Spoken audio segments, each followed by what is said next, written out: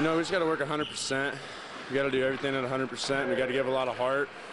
And we just got to have hockey sense. If we do the right things, we'll come out victorious. Now you're playing a Carmel team that you're pretty familiar with at this point. You guys have played them 3 times. I think 2-1 is what Coach said you guys were. So what do you know about them, and what is going to be key as far as matching up with them on Saturday? Well, this team works 100%, never gives up, no matter what the score is. So we're just going to have to go out there and give it our best. We just got to outwork them and outplay them, and I'm sure we can do it. What in your mind has been the biggest improvement that this Dwenger team has made throughout the course of the season? We just became a better team.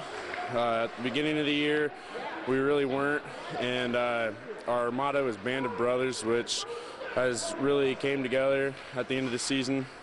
So that's pretty much it.